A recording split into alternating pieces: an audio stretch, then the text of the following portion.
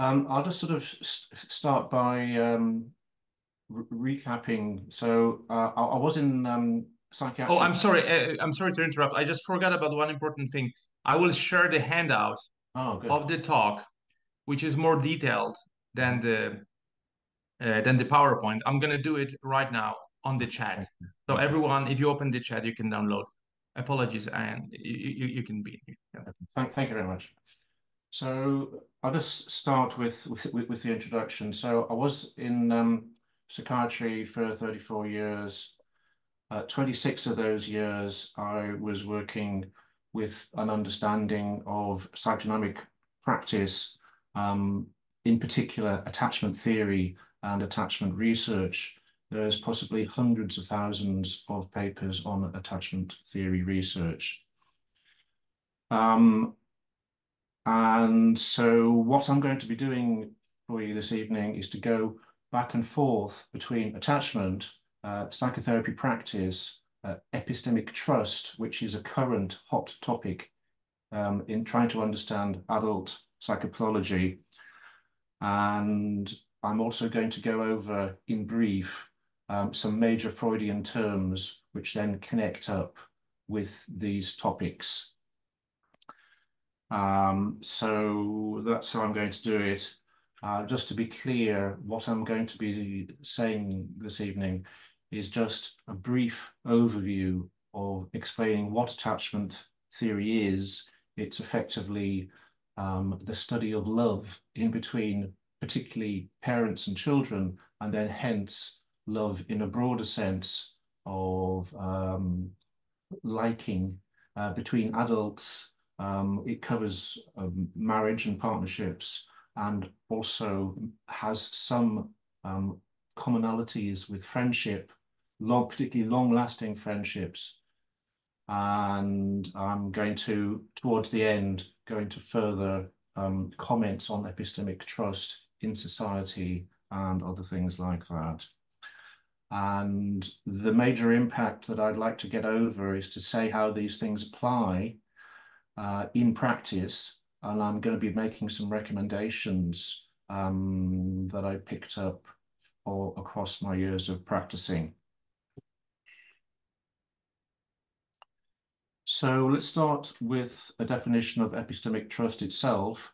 So epistemic trust is the degree of willingness to accept information from specific other people. And in the context of psychotherapy, it's that I'm only going to be talking about two individual therapy with two people in it. Um, there are a number of overlapping terminologies, all of which could be quite confusing, but to say it very simply, a client is a care seeker, could be a patient. It is the general public. And in the particulars of research, we're talking about children in one fixed format, and in another one, it could be adults who are seeking care from another person. I'm going to use the word therapist, also mental health worker. These are caregivers. They're in the role of being a carer. For research, it could be a parent that is the caregiver. It could also be a babysitter or a trusted close person within the family or other family members, could be grandparents, aunts and uncles. It's also sometimes carers and caregivers are called attachment figures. These are all equivalent terms, so please don't be confused by the different words you may see when you read this literature. Within two people, to try and make it a very tight definition, the truster, person A, trusts person B, the trustee, to do something. And in the context of psychotherapy and other types of mental health care, they expect to receive the care and to be looked after. So that's my basic definition. We've all seen and heard a little bit about Freud. I'm going to go over some of the basics of his ideas and then I'm going to weave these in with the topics I've just mentioned a minute ago. So Freud himself didn't solely invent psychotherapy from scratch. He took influence from Pierre Janet and Jean-Martin Charcot on the importance of trauma and also the importance of childhood. He created his fundamental rule, which is a division of labor between the therapist and the client. He got this from his patient Elizabeth von R, who gained both relief and understanding when she talked about her feelings and her situation. She called it chimney sweeping.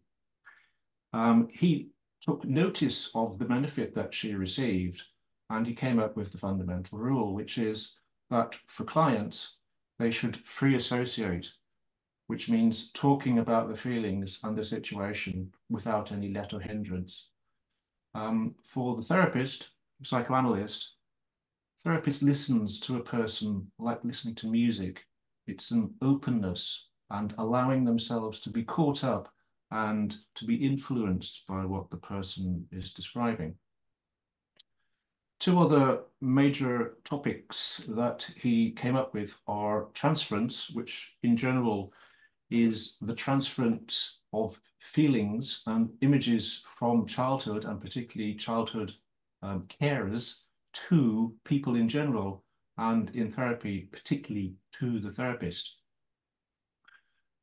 Resistance has a very specific meaning for Freud. So resistance is resistance to free associating.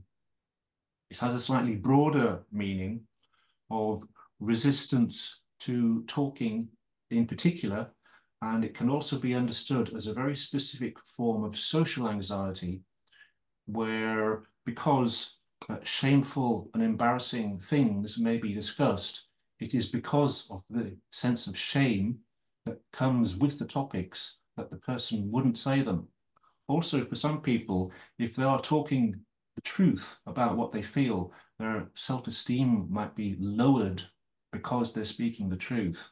And for these reasons, for sometimes people don't talk about what they've come for. I had a person once, he said he needed help with a traumatic experience. So I agreed to see him. I asked him about 5 or 6 times, was he ready yet to talk about the traumatic experience? Session 18, he was able to talk about it, but it took him all that time to pick up the courage to begin to talk about it. The other thing that Freud realized is something called unconscious communication, which is a very specific and unusual thing, which if you're open to, you can be prepared to hear that people who you're helping are talking about you. So if they think they mention someone else who's a bumbling helper, who's made some mistakes, and you've made those mistakes, they're actually talking about you. So it's a disguised communication on your attempts to help them. Now, why I'm raising these things is I would suggest that all types of help, particularly those that have a time for free discussion in them, are much more able for people to go off on a tangent. They go off on their own course. And even those types of therapy, which are cognitive behavioral therapy, which are very task focused, if there is a spare minute or so, people may well go off on a tangent and start telling you things which are relevant to their situation. And also, I would say, under the heading of talking about Freud, that he was not against the practice of skills in order to help people. He saw the composer Gustav Mahler. Mahler was very worried about getting back into conducting again. And Freud's advice was, well, what you really need to do is to get a bit of practice, and that's what's going to help you. So just to say that, those are the points that I'm bringing up that are relevant and do exist in all types of helping, formal psychotherapy, other types of care that's provided to people. And what Freud began, which has later been proven, is the importance of early life and particularly trauma in development. When there's been damage to children, and I'm talking about rape, attempted murder, violent attack on small children, when that happens to very young children, particularly under age 3, what may happen is it's the beginning of lifelong severe difficulties for those people as adults. Okay, so this is John Bowlby. He was a psychiatrist who began to do an awful lot after the Second World War, so that's 1945 onwards, and there were a lot of children who had lost their parents due to bombing. For him, he was very embracing of qualitative research. I wouldn't want to call him a phenomenologist, but he was certainly related and wanted psychology and the human sciences to be focused on tangible phenomena. He made a very large number of recommendations about how to practice child development, mourning and loss in children as important. And he made a number of recommendations about how to practice, and I'll be going on to those towards the end. This is Mary Ainsworth, who, with her colleagues, she's an American psychologist, in 1978, she identified 3 child attachment patterns between, it's usually the mothers and the children. And what happens in her fixed format, it's called the strange situation procedure. There's usually, it's a small child and their mother and a female experimenter in a fixed format experiment where the mother leaves the room twice and returns twice. Now, what's of interest and what gets measured is there's a score of the degree of the child's avoidance with their mother on reunion, and also a score of the degree of separation anxiety when the mother leaves. And that is the core of how the strange situation procedure works. So what I would recommend is that for dependable, good quality research in this area, there are 3 fixed formats in particular which are particularly trustworthy. So the strange situation procedure, which was from 1978 onwards, the adult attachment interview, which tries to assess the degree of coherence that a person can talk about their important relationships with their parents. And what this means is it's that would be not repeated claims that the person can't remember their childhood. And also, if the person is asked, what was it like with your mother? And they say, okay, that's not an adequate answer to such an important question. If anything, that would need further prompting as to find out what's behind that and to elicit more detail from them. The other term here, longitudinal studies, what that means is studies across the life course, so repeated assessment of the same person as they age, say every decade, going across the life course. And what this supports is the hypothesis that childhood is enormously influential. And this has gained a consensus conclusion that attachment patterns from childhood are reliable and accurate representations of the care actually provided to those people as children. So what I'm going to give you now is then an overview of 4 childhood patterns. I have to say there is a 5th pattern which is just unclassified. This gets very little attention, but there is a 5th one. I'll start with the first 3. So because of prior experiences of successful care being provided, children are willing to return to their caregivers, their mothers usually, when they encounter threat. So in the strange procedure, there is very mild threat. The child is left alone with a stranger. The mother's out of the room. It's just a mild threat. And what is noticeable is what's called the secure base. If there is threat for a child, the child retreats to their mother or father and gets some support, reassurance, they're soothed, they're comforted, and they can go back to playing again.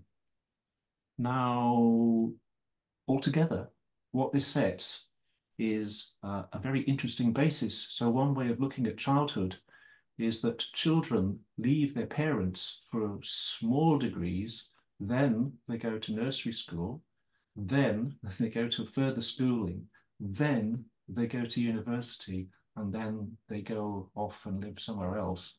So what you've got is an increasing amount of distance across a long period of time. So what the secure base is about is that with trusted other persons, if there is a threat, you can go to that person and gain some reassurance from them. And that's what the central phenomenon is of called the secure base. Secondly, there's an anxious pattern, sometimes called anxious ambivalent or anxious preoccupied.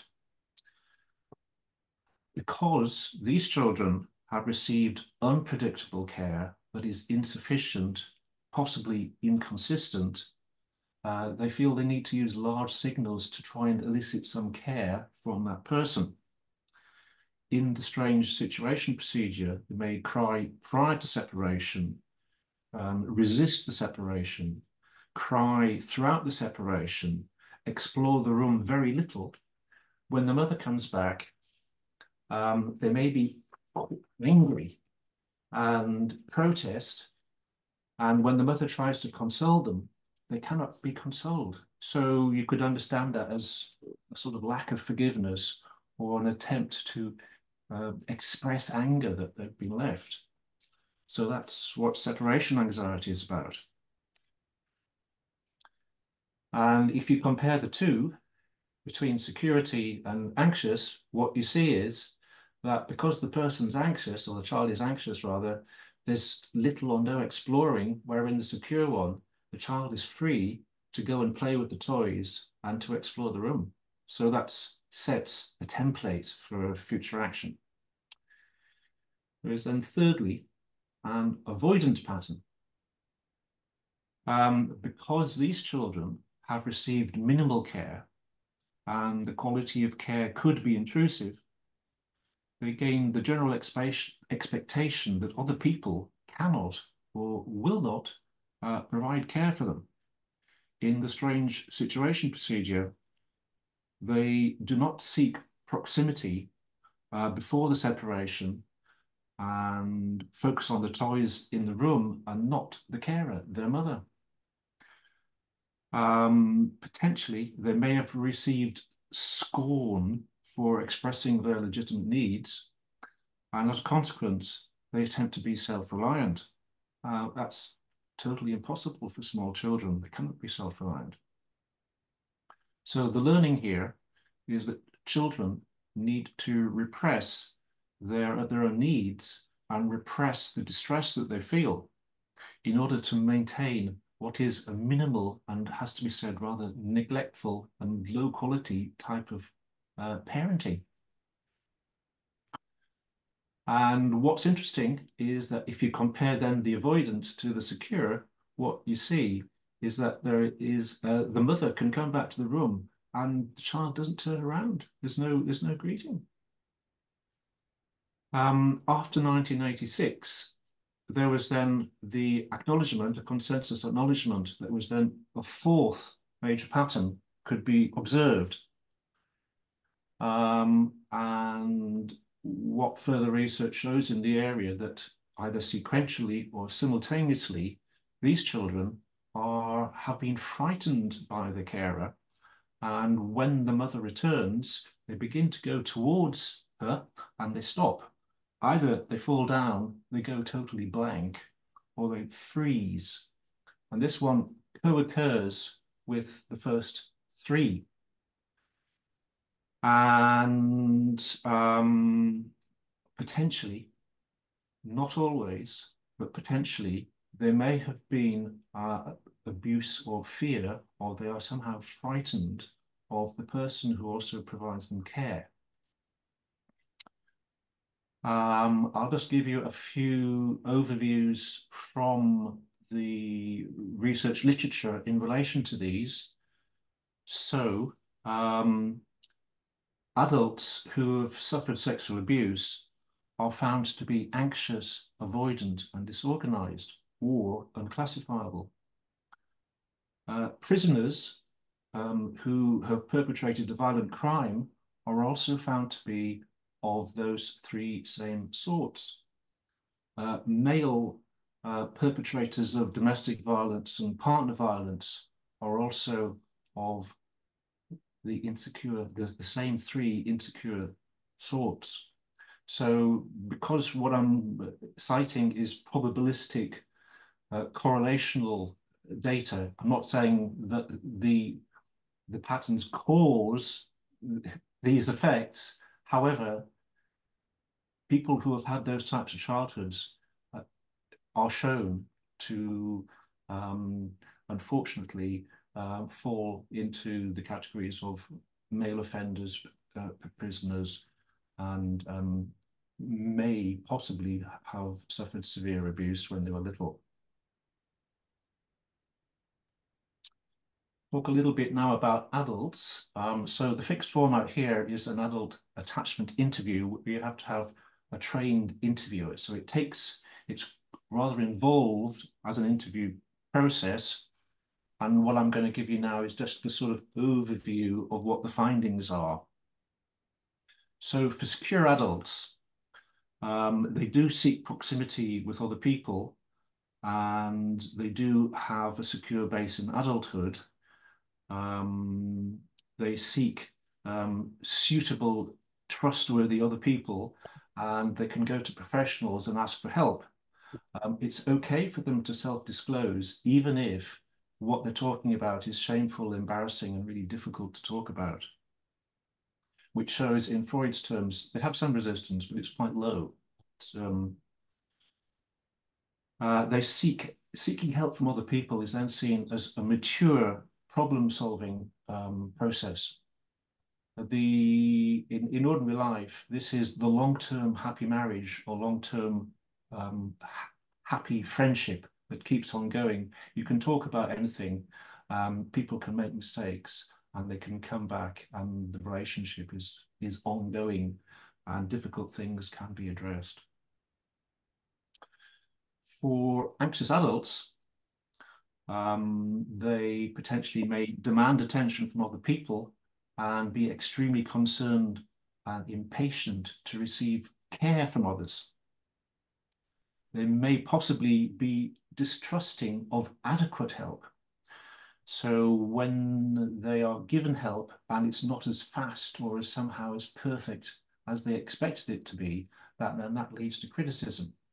Also, research shows that people with the anxious pattern are acutely sensitive to non-verbal cues of various sorts, which would then lend them to think that they're not liked, or they're rejected, or that they draw a bad conclusion, even if just for one fraction of a second the person pulls a slightly strange face, or they look at their watch and think, oh, what's the time?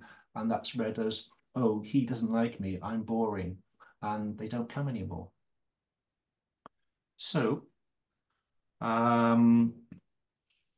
For anxious people, I had once a person who I hadn't met yet got their doctor to ring me up and say, oh, such and such is coming next week, but whatever you do, you cannot talk about their childhood with them. Please don't do that.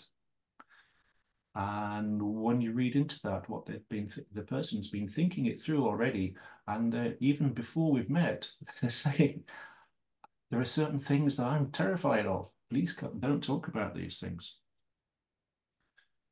So what happens with anxious adults is they may be receiving adequate help from a totally competent carer, therapist, yet they're open to the idea that what they're receiving isn't good enough somehow. Also in adulthood, this is the couple who get together very, very quickly. Some couples may get engaged on the first date. I've heard that before. This is also characterized in a stormy marriage. The couple stay together, but they're always arguing about something or other. The marriage is ongoing. For avoidant adults, the problem here is that their childhood has taught them to downrate their own attachment needs, to feel close to other people. The family may have given it some sort of negative value, particularly around discussing emotions, seen as weakness, disapproval of intimacy with other people, or if someone expresses liking or desire to see them, it's heavily criticized. So distress and disclosure are avoided here. And another consequence is that some topics may never ever have been discussed. So the consequences of the problem here are that if the person hasn't voiced a problem, there may be a whole load of consequences because of that. One example of it in adult life is the dead marriage, or the marriage where they're so emotionally distant that if a couple's having an argument, one of the partners falls asleep during the argument. Or another one is there's a couple, they don't live in the same city, they live 300 kilometers apart, and they only see each other once a month. One of them says to the other, oh, would you like to come next week or next fortnight? And the response is, oh no, this is too demanding. I can't bear this. They want too much of me. I can't take it. So that's what an avoidant adult would be like. For disorganized adults, it would be confusion, unclear, contradictory behavior. They might be angry and defensive. These people may have had a bad childhood. It's not always the case, but they may well have had a bad childhood. They may have suffered trauma. And to throw out another finding from research is that all people who have suffered physical attack as adults, 50% of them go on to be somewhat paranoid and fearful and hypervigilant, just to the mere possibility that there could be another attack. So right now, I'm going to turn that around and say, well, how does this help us, help people, help the general public? So for secure people, secure adults, approximately between 50 and 80% of the population of the world are quite easy to help. So they're quite likable. They would be moderately able to self-disclose. There's a low level of resistance in comparison to other types. They do feel shame and embarrassment about what they're talking about. It may well momentarily or longer reduce their self-esteem in order to get across what they need to say. But just to state the obvious, that reticence and that difficulty does need to be overcome in order to deliver a service properly. For anxious adults, they may want to control and limit the discussion of particular topics. They may reject totally able services and specific therapists, even if there's been only one small non-verbal communication. So that's the problem there. With avoidant adults, the finding is that if you have a short-term service, which could be 20 sessions or less, then there's pressure to get going and to get onto the topics. We need to go on in a public health system or even in private therapy. They're spending money in a private situation, but if they're not really presenting, or they have extreme difficulty in presenting what they want help with, for the worker, the therapist would need to help them engage properly and potentially explain to them what's going to be required in getting help. For disorganized adults, potentially what goes with trauma is the possibility of suicidality or psychosis, particularly for those who have suffered sexual abuse as small children. If they do have suicidal feelings, it would be good to have a thorough, personalized care plan, which would write with them by sitting down and asking them what will really help them if they are suicidal. And also, legally speaking, if you're going to recommend another service for suicide, you have to know that that's a good quality service, as you would for anything. Legally speaking, if you recommend a poor quality service, they could come back to you and effectively sue you because you've recommended an unhelpful type of service. Okay, so let's go towards epistemic trust. So I'm going to come to it and go away from it and come back to it.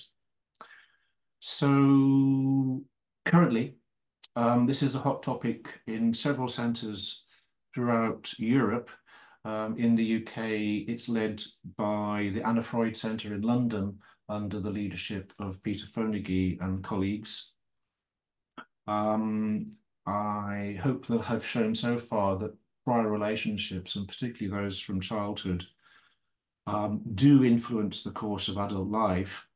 And in the heading of epistemic trust, so trust as an openness is to benign, trustworthy sources, which would mean qualified therapists, qualified psychologists and psychiatrists and others who are accredited in some way.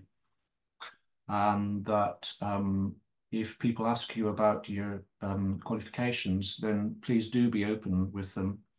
In the UK, all psychologists, counsellors and psychotherapists have to be in supervision, which means taking your cases to a trusted senior colleague who can help you process the feelings and understand the feelings that come up with helping people. So what we're talking about is that therapy requires self-disclosure and proper presentation of the problems, and that telling the truth will allow people to feel the full impact of the emotional impact and the emotional meaning of what's happened to them.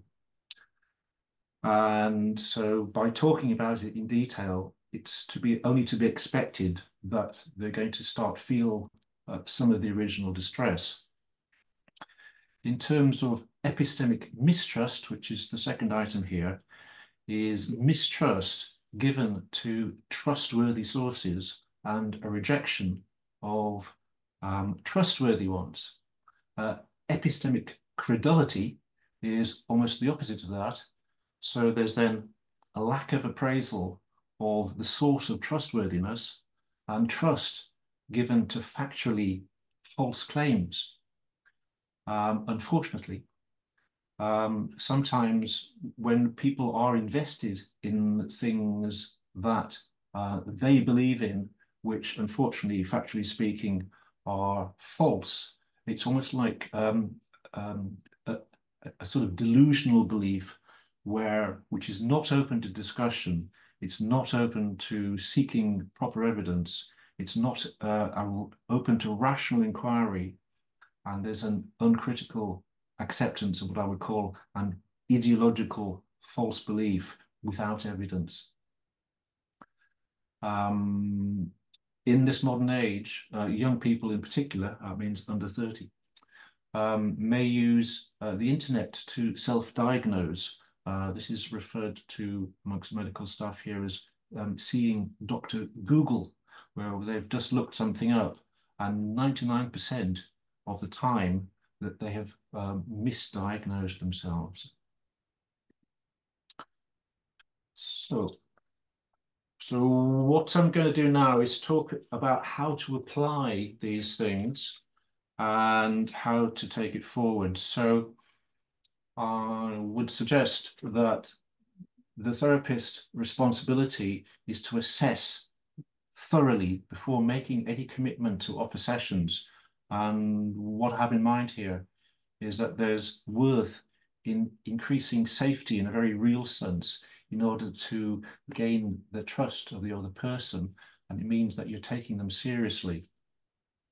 So the therapeutic purpose is to increase the possibility of a secure process, or at least to help people by preempting what you could expect from some basic understanding of what's going on from and the necessities, and to preempt what I would call a dropout.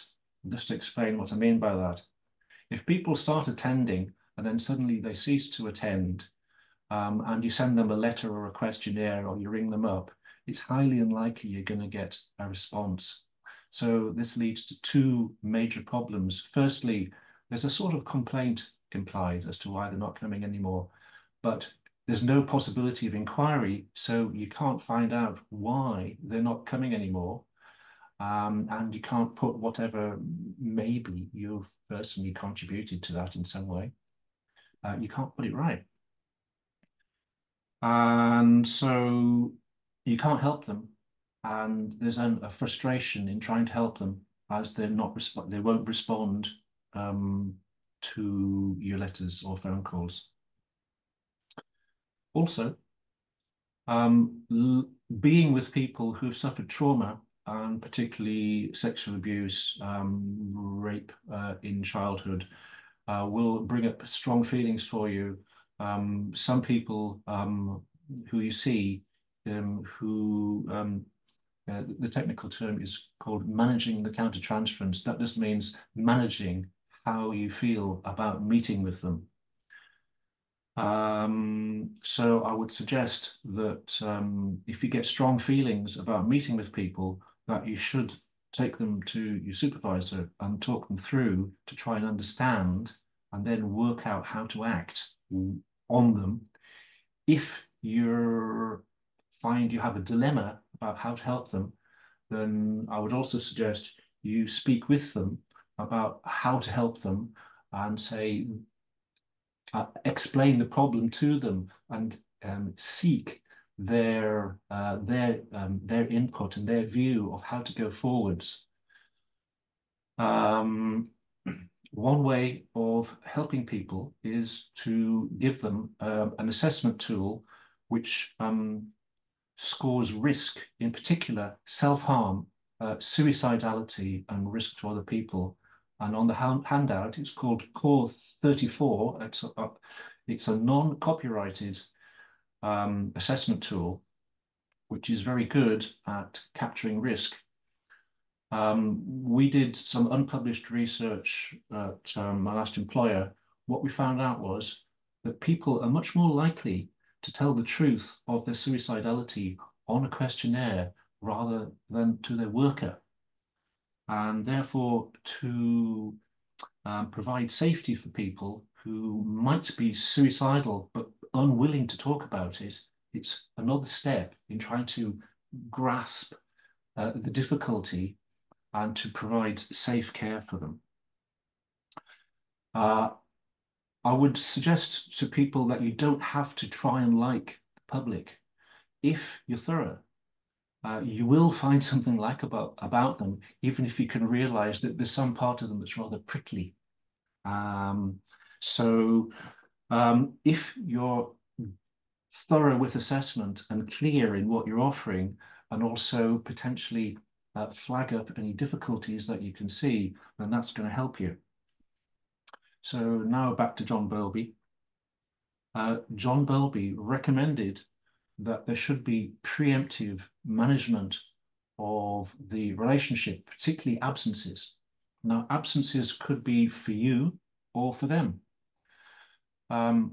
So if you know you're going to be absent because you're sick or you're pregnant or for any other reason that you're going to be off work and you're that person's worker, you would need to set it up beforehand to tell them when you're off and when you come back. So to expect in advance that what you're doing is valuable to them if they're coming, to expect they would be upset in your absence, and when they get back they may actually still be upset but they don't want to talk about it. So if you can foresee that, you're going to smooth it over.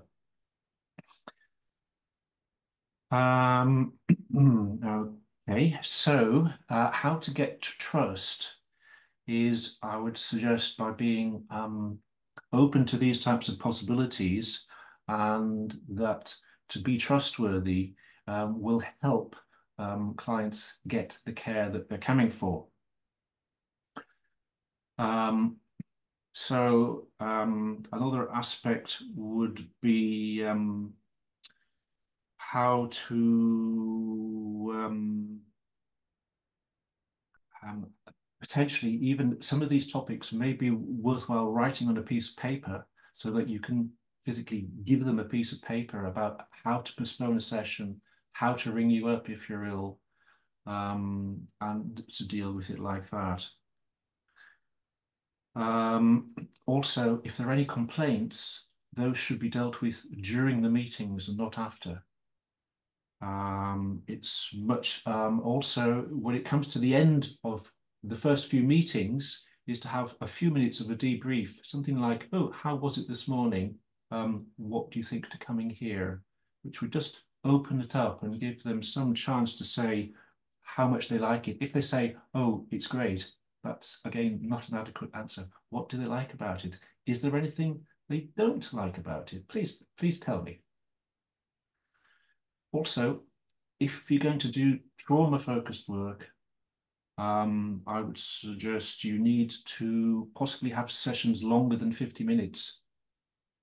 90 minutes might be okay, and have a cool down time. If you're going to be talking about trauma with people, it's highly likely they may have strong flashbacks, they may dissociate, they may start reliving the experience of the trauma in the room with you.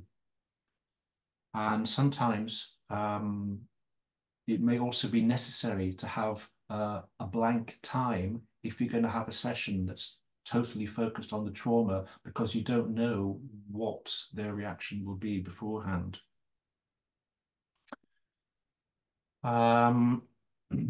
So the other technical terms you may see in the literature are the terms secure frame and held, to feel held. So to try and wrap that up, what I'm talking about here is that it's a professional duty, I would suggest, for the therapists to hold the clients, and then that the supervisors and the organization holds the therapists. And what that does, if all parts of the organization are working in concord, that will be a good quality service. If you're part of an organization where you know that there is specialist workers who deal with people who are suicidal, but they're extremely lackadaisical, then it may be highly problematic.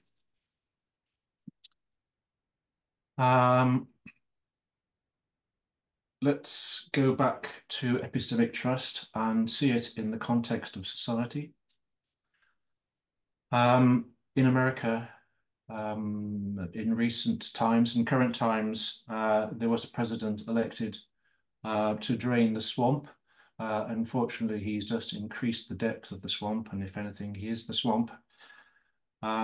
Reality and trustworthiness in politics, it seems to me to be going in a totally different direction, where false accusations are put forward designed to spread doubt, social division, and promote social exclusion. I find this disturbing in the extreme. Also, in society, epistemic trust in relation to science, as we see with anti-vax campaigners and such like, is that people who know nothing about science are able to criticize it and put forward false ideas about what a vaccination is about.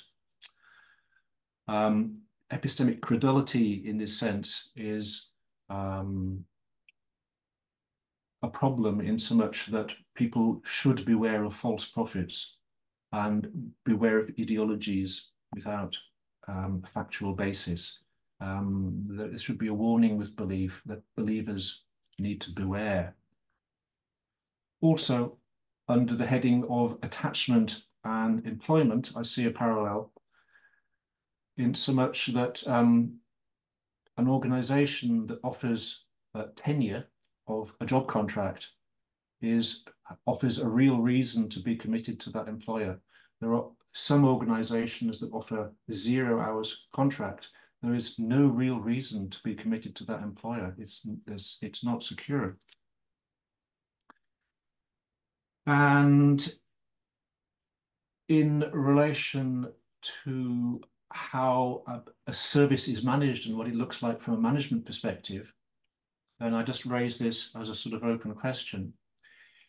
From a managerial perspective, if you saw that a number of your colleagues were seeing people, but they had extremely high dropout rates, it seems to suggest that there's something not quite right there.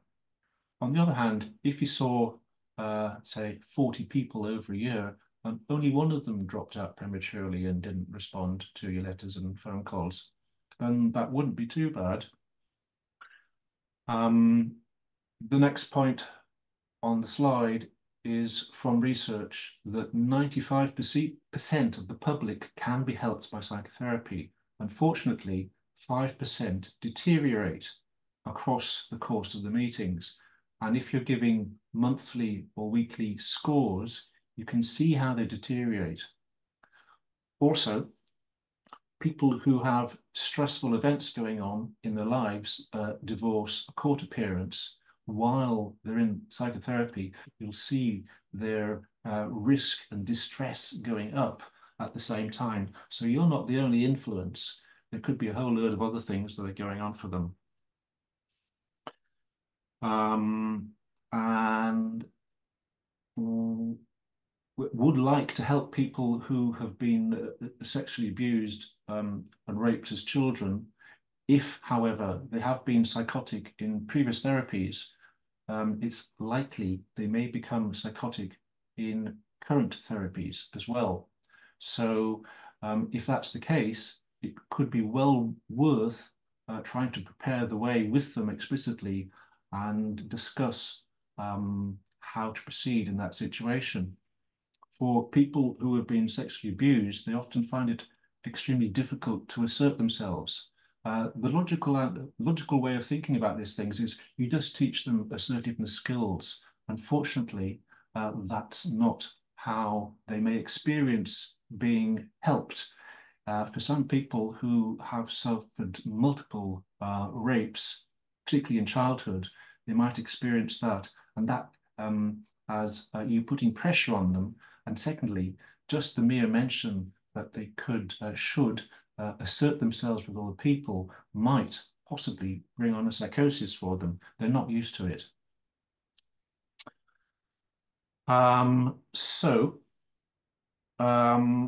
What I would put over to people is about providing real safety with people, assessing thoroughly and trying to preempt problems to provide good quality care. And then in final comments, there are 4 attachment patterns in childhood. These remain as 4 attachment processes between adults. There is a similar character to them. Attachment itself is part of being a human being, and particularly a mammal. Mammals are the only creatures that have attachment and have meaningful relationships with their parents. The quality of close relationships is immensely important, and childhood is very important on the quality of adult life. And as far as epistemic trust goes, it is a current topic in Europe about trying to find and understand what about trust and in relation to adult psychotherapy. So that's it. Thank you.